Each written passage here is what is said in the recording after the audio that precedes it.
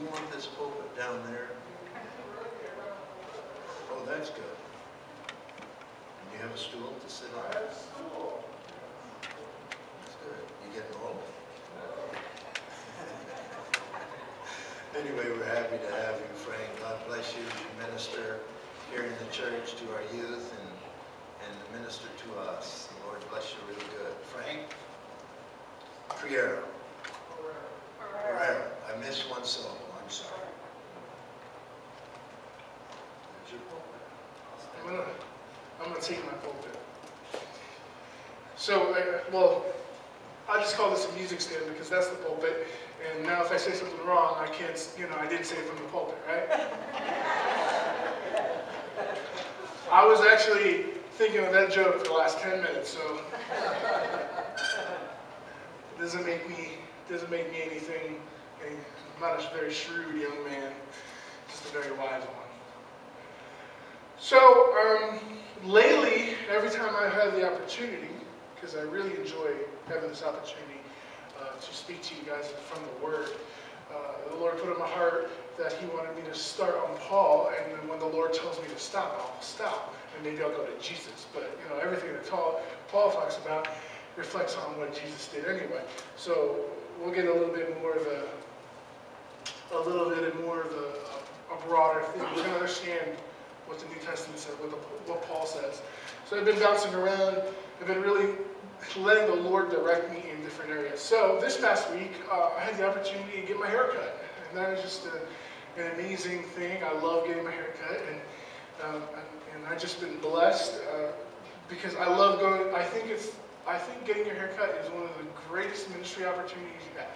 How many times do you have 10, 15, 20 minutes, depending on how slow or fast your beautician is, do you have to sit down with somebody who 95% of the time doesn't know the Lord? And what are they going to, and they're always trained to talk to you about what do you do. So the question always comes up when I go to get my hair cut. The question always comes up, what do you do? And in my heart, I'm like, oh man, do I want to tell them? Am I scared? And should I just tell them, I'm just a student or something like that? I do work with youth, kind of, I can dance my way around it, but I've made a personal decision in my life that when somebody asks me that question, even though every time somebody asks me that question, I'm going to hesitate and want to not say it because I'm afraid of being judged because I'm a pastor. I said, I'm a youth pastor. And that immediately opens up opportunity to talk about the Lord. So I have 10 minutes, and it's always the first question of the day. What do you do? I'm a youth pastor. Oh, that's great. What church do you go to? And I say, First Assembly of God, the church right, county quarter to Taco Tree over here on 49. So, and people are like, yeah, the small church, or oh yeah, the church right there. They always know, the church that does the garage sale, and or I used to go to that church. I've had that a couple of times. And I was like, oh, that's great. But this time I had an opportunity to talk to this young lady, just graduated from Placer High School in 2010, so not this past May, but the year before. And she went and got her cosmetology, went to cosmetology school and got her license to do cosmetology. And now she was cutting my hair. And I was like, oh, I have a girl could be, just out of my youth, cutting my hair. This is great. But she did an amazing job. I actually think this is the best job anybody's done on my hair in a long time. And then she put some gel on it, and I was like, oh, this is so awesome, I love it. I'm never going to be able to do it again this way. So I tried, and I still can't get the same format and every hair in place that she did, but I'm getting there. But I had the opportunity to talk to her, and she was talking, she was talking about, she started talking about karma, and I was just like, well, I'm a firm believer that you do, what goes around kind of comes around. That's what you reap what you sow, and what you put out there will eventually come back to you. And karma has those kind of aspects to it. And she kept saying, oh, so you believe in karma? I was like, well, you can say that, but not necessarily everything that actually karma does believe in. I mean, I like to say that all the truth out there is God's truth. but there's a lot of things that other religions don't teach that the Bible does that isn't. So karma has aspects that there's good things you can take out of it, but I wouldn't say I believe in karma. I'd more like to say that I believe in you reap what you sow. And that's more of a biblical terminology that I like to use. And I told her, well, you know, what people put out into the world, they're going to get back. Maybe it goes around, comes around, and it's happened. And that happens positively and negatively. I know that verse gets a lot of negative connotations to it, as in they always say, you reap what you sow, like you're going to get back what you get, what's coming to you, or it's gonna get it. And there's aspects to that, but it's also a good thing, because when you sow into the fields of the harvest, to the harvest fields that the Lord has asked us to, we're going to get back from that too. When we tithe, when we do offer, we get back to it. That's not necessarily exactly what my sermon is about, but it's about sowing the seed, sowing good seed, sowing bad seed. So let's take a look at what Paul says here in Galatians 6 and 7 through 10, and then I want to dive in. I know a lot of you guys have gotten to know me, but one thing I haven't shared, and there was actually, I asked a friend who actually came and watched me one time speak on Sunday night. He says, well, I thought you were going to share your testimony. And my testimony is powerful, and I finally found a place where I can actually share most of my testimony, and we're going to start talking about that a little bit too. So Galatians 6, 7 through 10 says, do not be deceived. God cannot be mocked. A man reaps what he sows. Whoever sows to please their flesh, from the flesh will reap destruction. Whoever sows to please the Spirit, from the Spirit will reap eternal life. Let us not become weary in doing good, for at the proper time we will reap a harvest if we do not give up. Therefore, as we have the opportunity, let us do good to all people, especially to those who belong to the family of believers. I want to start off here, and this is kind of what I like to share. I was taught in school, and I'm gonna give you guys some tips. Where you sit and how your posture is when you speak to people communicates something. So if I'm standing and telling you my testimony, I don't think it's going to be as impactful as me sitting down and telling you my testimony, because it's more of a personal thing, and I feel like you guys are getting it, understand it a little better, and feel a little bit more, and maybe you guys won't be looking at my hands and arms going all over the place and me walking up and down the aisles, because that's all I do, because it's not because I'm nervous, it's because this is the way I preach, this is the way I worship, this is the way I do everything. I love doing this, and the seat keeps me confined. Even the youth come sometimes yell at me because we're that little room there and I'm running around in circles. So I'm going to start by talking about one of the worst days of my life. That day happens to fall on Halloween, 2001. October 31st, 2001. I went to school that morning, and I was excited for one reason, because I loved Halloween, and I knew I was going to get some free candy later on that night. I was a junior in high school, and I was super excited about going out trick-or-treating. I was dating a really beautiful girl. Her name was Robin, and I thought I was in love with her at the age of 17, if I knew what love was, and if I even still know what love is. But I was dating this girl, and we've been dating for a few weeks now, and she comes to tell me that she did not want to continue on our relationship.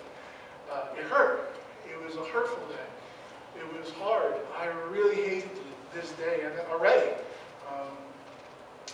And you know what? It was hard because I had really strong feelings for her, and probably one of the girls I actually liked for her, and not necessarily what she was on the outside. She was beautiful, but she was even more beautiful on the inside, which made her more beautiful on the outside. So I was devastated, and I was going home. And you're talking about a couple weeks after 9/11. The aura of the East Coast, and anybody who lived in the East Coast around the time of 9/11 wasn't good. You go home, you're still seeing clips of 9/11 on the video thing. We're about to start war on terrorism, and I think by that time we already started sending our troops over to the Middle East. And and it's not a positive time. It's also not the greatest time in my house either. My parents my mom was for majority of her life an alcoholic, very abusive, even verbally, not physically. And my dad didn't really care, so he was mentally abusive to me and my brother. And I wanted to play sports. I was always passionate for sports. And my parents didn't really, my mom cared and she loved us, probably a little bit too much, but my dad didn't care. He was like, work comes first. I have to work 86 hours a week, and you guys, I need to put food on the table. And that was why he thought that it was important for him to work so he could feed us. And that was his driving thing.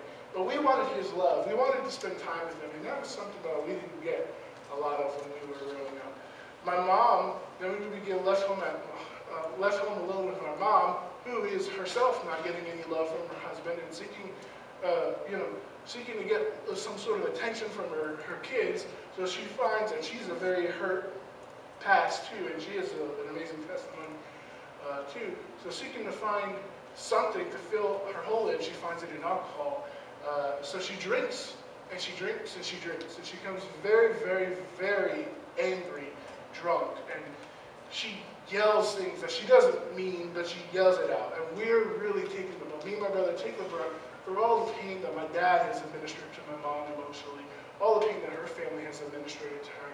And she was the youngest of 5, and she really didn't have a good life. And we were kind of receiving some of the pain that was coming out. And she was hurt, and she was hurting people. Hurt people. It hurt. It was sad. There was days where I got physically angry, and I physically hit people, and I had police called to my house, and they talked to me. They were like, "Oh, by the age of 18, you're going to end up in prison. You're just going to be another kid. It's not going to be too long before we see you again."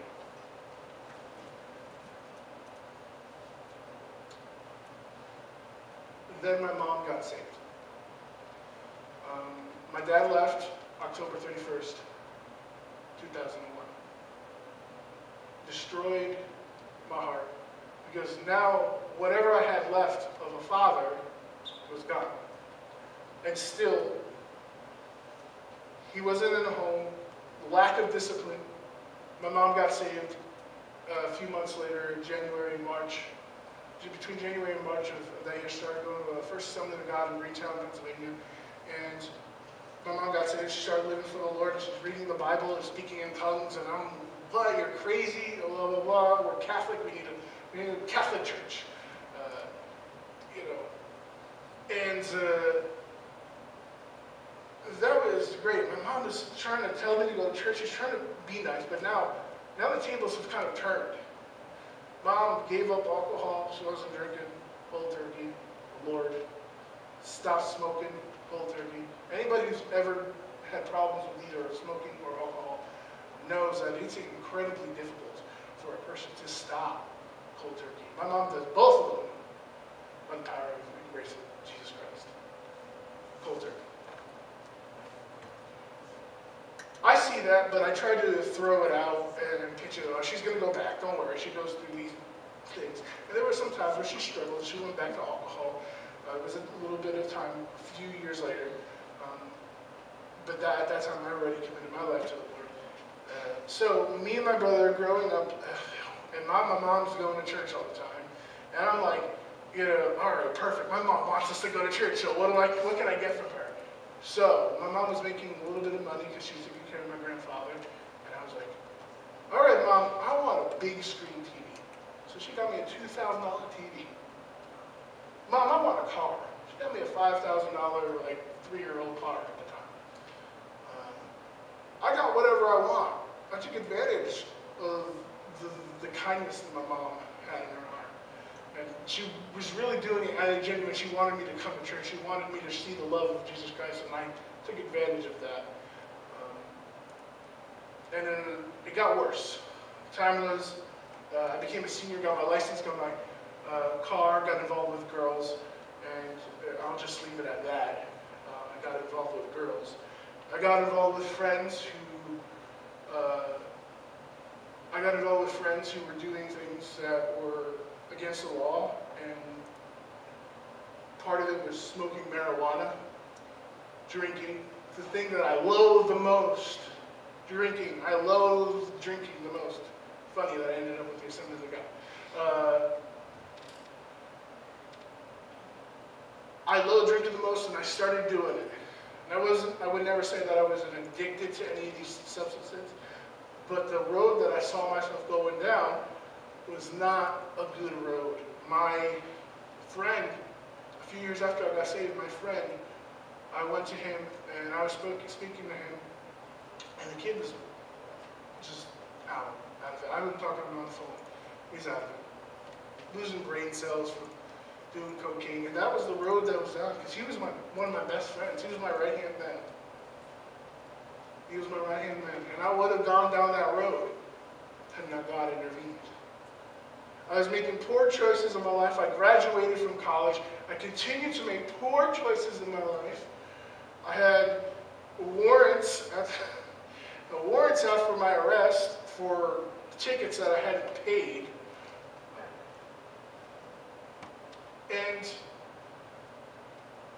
I didn't know what was happening in my life. My whole goal was I wanted to go to college. I wanted to succeed. I wanted to do something successful. I wanted to be successful by world standards. I wanted to be rich. I wanted to have Lamborghinis. I wanted to have Armani suits. I wanted to dress real nice.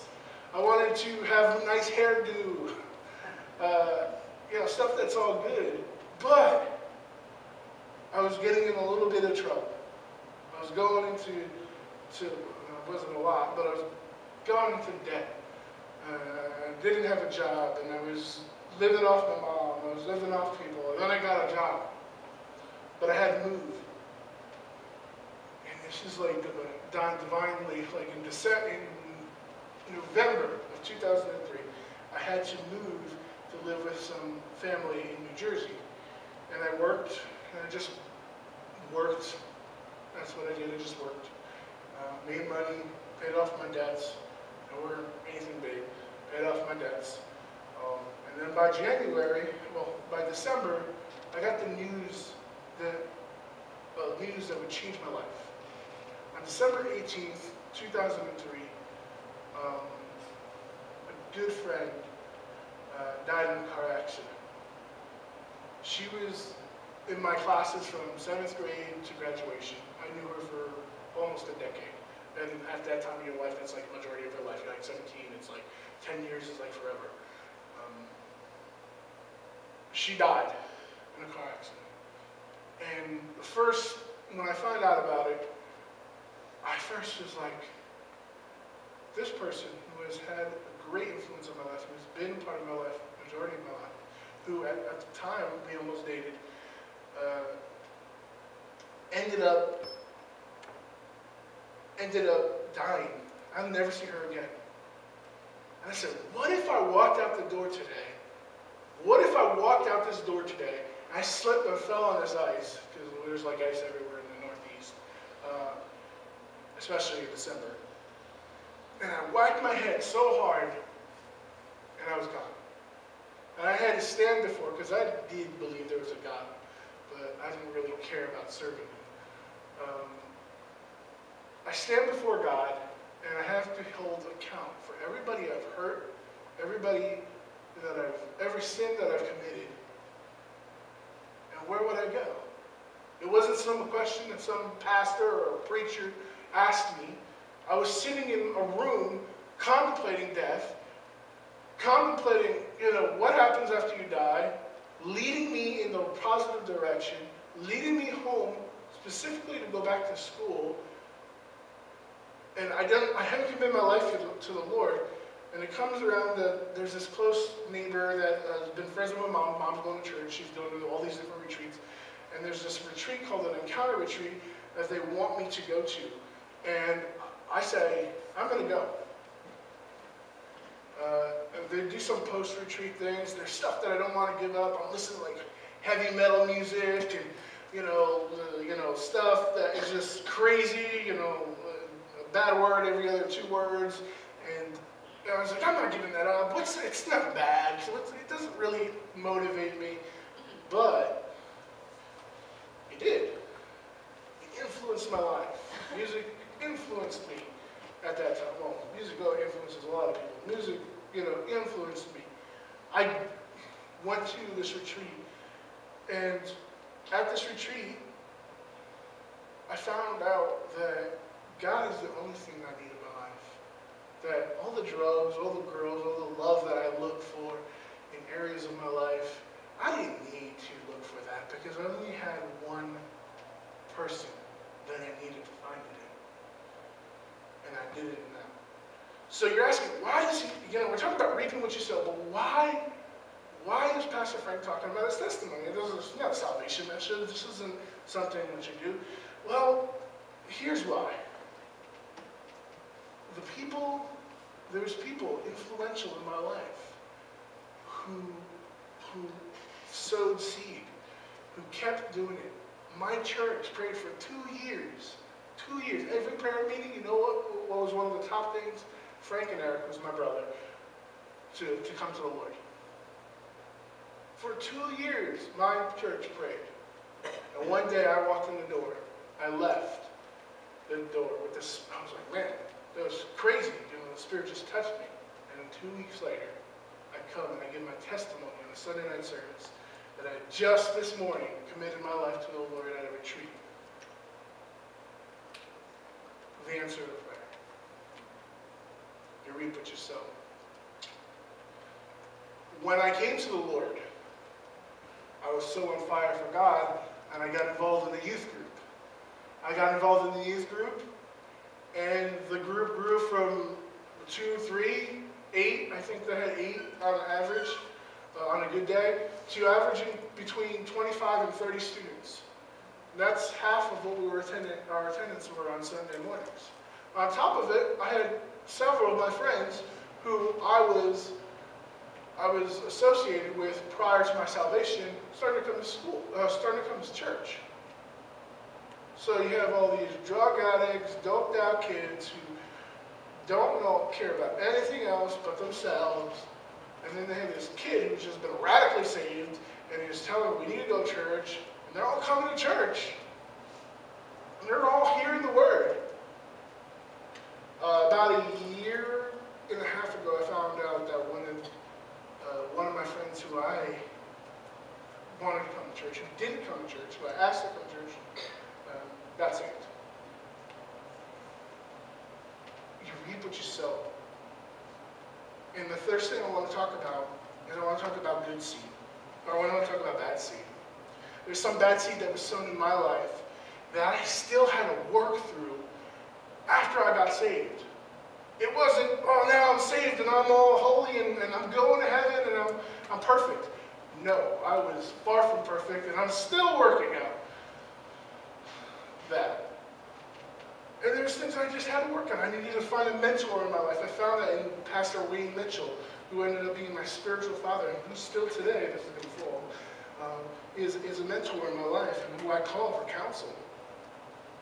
It's great that we have Pastor Baker, and then we have Pastor Cummings and Pastor Colbert here for mentor. And I love talking with them about just things, the Lord, and I'm praying for some more opportunities to talk to you about ministry and about just life as a Christian, because they have a lot of experience. And there's other people in this church who have experience in the faith and in the Lord, and it's just great. I've only been saved 7 years, March 5th, 2004, 7.5 years almost.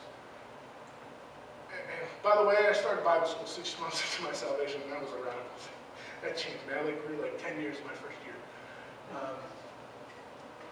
But to read it, which is, there were some people that were sowed some bad seed. My dad sowed some bad seed into my life.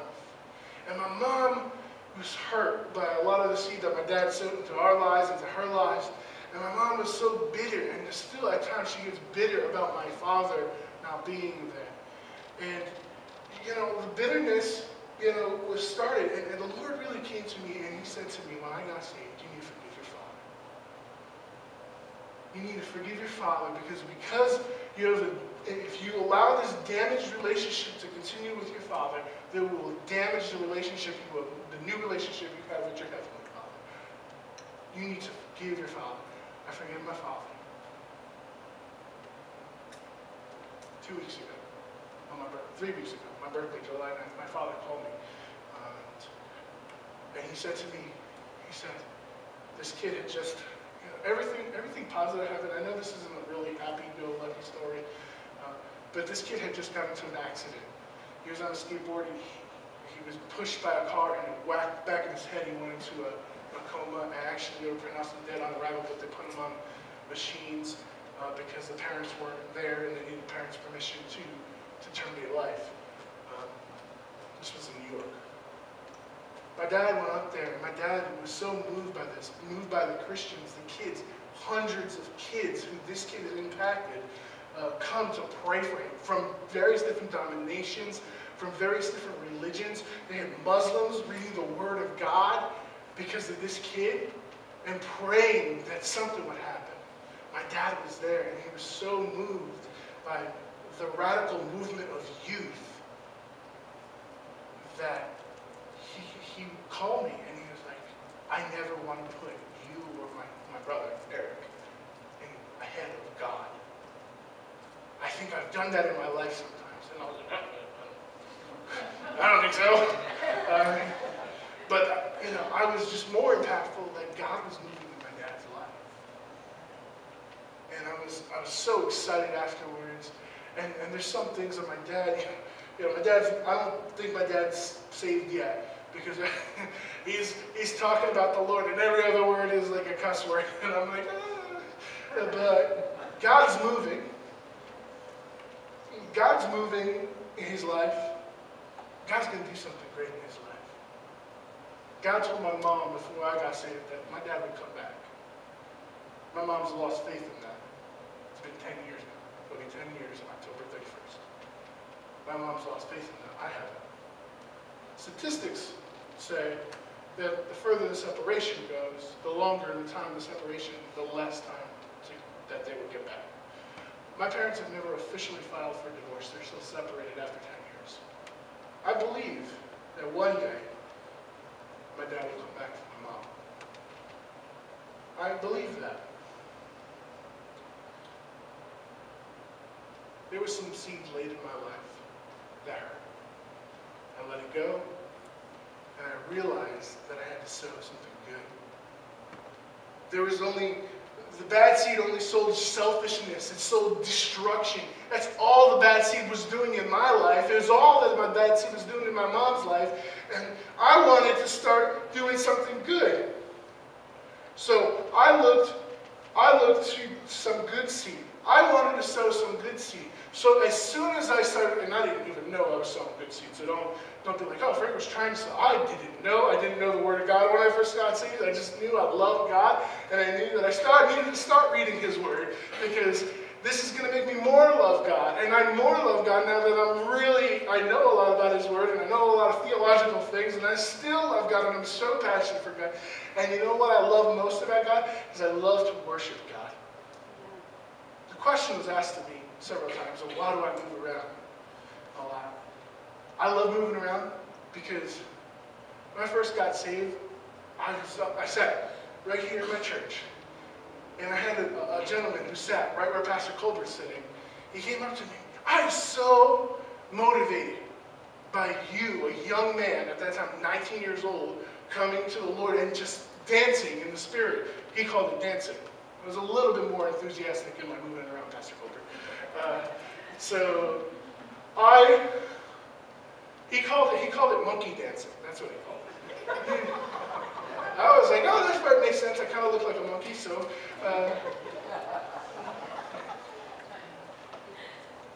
So I wanted to sow good seeds. So the first thing I started doing is I started preaching God's word, and probably preach some heresies. So I'm glad Paul wasn't there to kill me or something. But I had youth pastors and pastors that trained me through this and got me through this. I started reaping good seed. People started coming to the Lord. People started coming to church, not necessarily coming to the Lord And then I left for school, and some bad things happened in the church, and that was great. And I found a new home church, and it was actually my spiritual father, Pastor Wayne Mitchell, who I was actually now serving as a youth director at their staff. And I reaped some good seed there. But you know what? I never saw this come to life. I had 2 kids for almost a year and a half, not grow at all. But these kids were the most on fire kids that there can be. I was preaching the Word of God. I had people upstairs coming, telling me that they didn't know which service to go to. The youth service or the young adult. And that's nothing to me because God was moving in my life. It's not something that I did, right? It was what I was following with the Lord. I was sowing some good seed into my life. I'm never going to, I see that seed now on Facebook. Thank God for Facebook because now I can look and call, I can email and do a bunch of stuff. Hey, they're posting scriptures. They're posting this. I have a girl who was part of my ministry in New York, not my ministry, but the Lord's ministry that He allowed me to lead in New York, who is now at Valley Forge Christian College, my alma mater, and she is on one of the 2, like I said, there's 1,000 students, and they pick between 10 and 20 students to serve on the ministry teams. She's playing bass on their traveling ministry teams, and she works for the admissions department for Valley Forge Christian College. I feel like I'm starting to see some of the seed that is sown. Paul says this. He says, I sowed some seed. Apollos came and he harvested, but God is the one that did the watering. I'm sowing some seed. And I'm sowing some seed, and at times the seed's not going to grow in the right places, and sometimes it's going to grow with weeds. And Jesus tells us in Matthew, He says that we're going to have to let the good seed, the good plant grow with the weeds, because if we take out the weeds, we're going to rip out the good roots. And then we could cut off when they're fully grown, we'll cut it out. And I always wondered about that scripture. But what does sowing good seed produce? This is my last point. What does sowing good seed produce? And I was thinking about this when I was thinking about preaching. I was like, man, this is going to be a hard point to come. I had the first good seed and bad seed, but I have to have a third point or else I'm going to go crazy. And I said to myself, what does it produce? We'll find out what it produces. In Galatians 5:23 through 24, and we can turn to that. I'll read that to you. It's actually 22.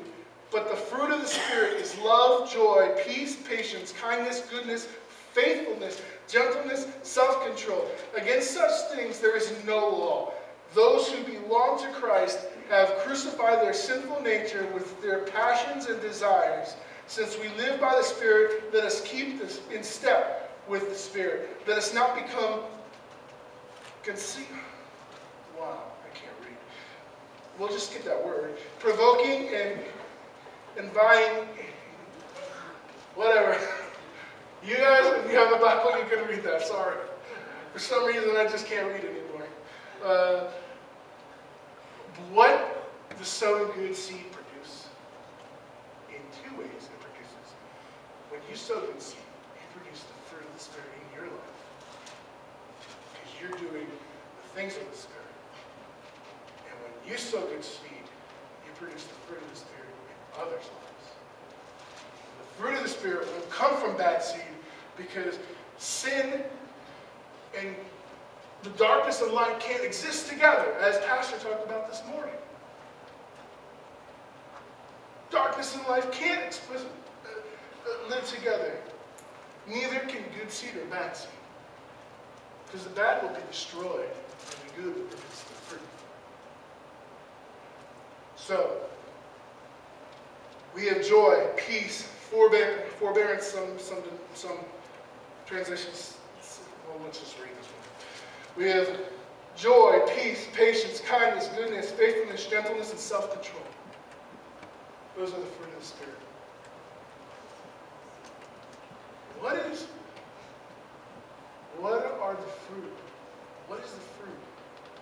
this in our lives? That is my question to you guys today. What fruit are we producing in our lives?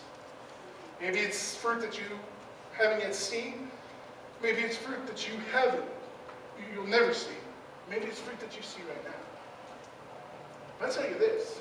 Some of this fruit is fruit that you should be seeing right now. Because if you're not joyful, if you don't have no self-control, if you don't have peace, if you don't have gentleness, if you don't have faithfulness, kindness, I'm going to say this, I don't think you have Christ. I'm going to ask Pastor Colbert to come back up.